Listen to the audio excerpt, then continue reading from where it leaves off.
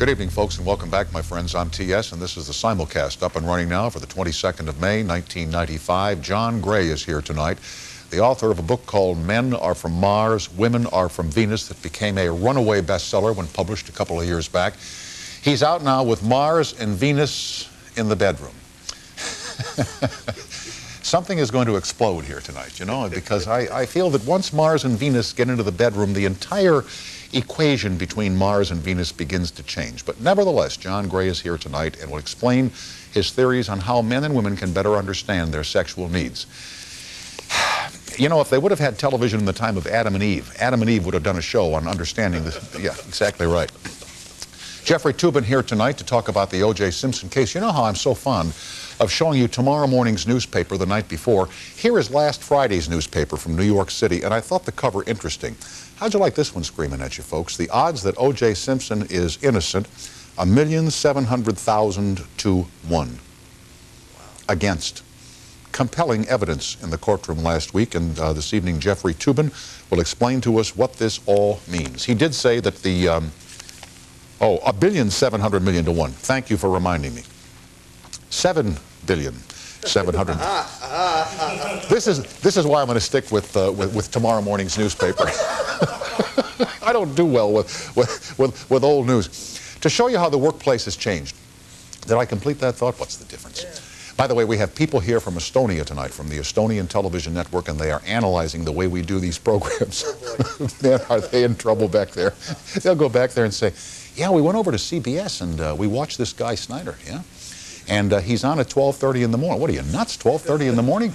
But what would be great is we could take this whole show to Estonia after we leave Green Bay. And I could tell all the stories in Estonia that you are so sick of here.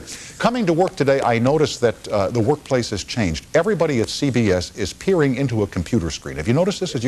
Every office you go by, there are men and women sitting there, and they're staring at these computer screens with numbers on them. And I don't know what they all mean. But nobody talks on the phone here anymore. Everything is email back and forth and computer screens. 3 years ago tonight, Johnny Carson did his last television program at NBC and disappeared from television after 30 incredible years in late night appearances. And I just marked this occasion, not that we don't love Dave and Jay and the traditions that they carry on in the 11:30 time period, but this man truly was a part of our lives for many, many years, and I just marked the occasion as sort of a little milestone in the history of broadcasting. Anyway, I'm driving this morning to get some gasoline, and I'm listening to KNX, that'd be CBS radio here in Los Angeles, all news, all the time, except when they have football.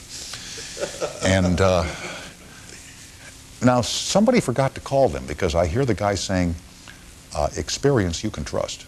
The CBS Evening News with Dan Rather and Connie Chung tonight at 6 on KCBS TV, LA's Channel 2. Didn't I read in the paper yesterday that there's been a change there?